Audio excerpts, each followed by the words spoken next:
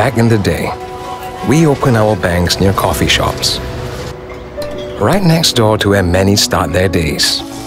Some with coffee, others with work. We wanted to be close to the places you walked and talked, so we could understand your needs.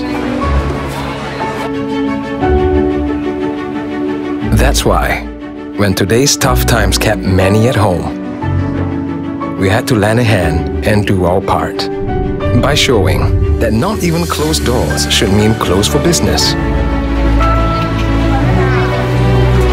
and that trying times may also be a good time to try new things.